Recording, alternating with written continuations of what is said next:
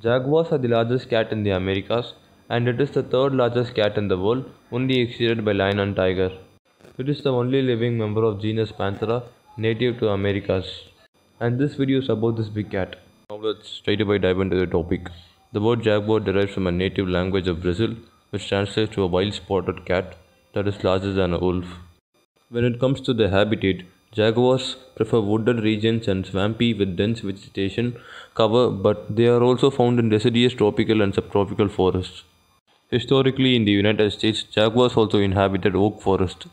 Now let's have a look at jaguars' distribution.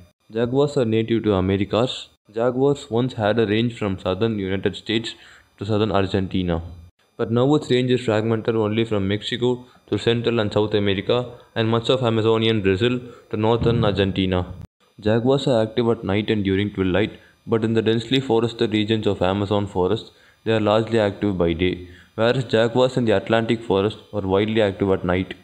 When we look at the ecological role of jaguar, it is an apex predator, meaning it is at the top of the food chain. Jaguar is also named as a keystone species as it plays a very important role in maintaining the population of herbivorous and grass-eating animals and thus helps in maintaining the structural integrity of the forest.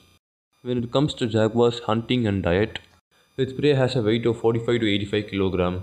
Capybara, giant anteater and marsh deer are some of the preferred prey. During floodplains, they also hunt turtles and caimans. And jaguars have the largest consumption of reptiles than any other big cat. The jaguar uses stalk and ambush technique when hunting rather than chasing the prey.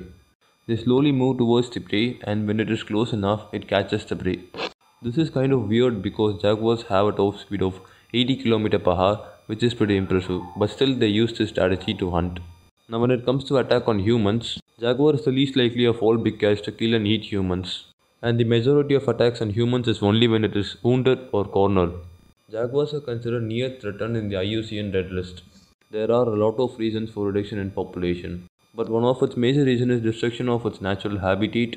In 2002, it was estimated that the range of jaguar had declined to about 46% of its range in early 20th century. In 2018, it was estimated that its range had declined by 55% in the last century. In 1999, field scientists from 18 jaguar range countries determined the most important areas of long-term jaguar conservation based on status of jaguar population units, stability of prey base and quality of habitat. These areas were called as jaguar conservation units. These conservation units are large enough for at least 50 breeding individuals. Jaguar is a beautiful animal, and this big cat must be conserved. And there are a lot of efforts taken to keep this animal from getting extinct. If you like this video, please don't forget to subscribe. And please let me know in the comment section on what topics I should cover in future. See you next time.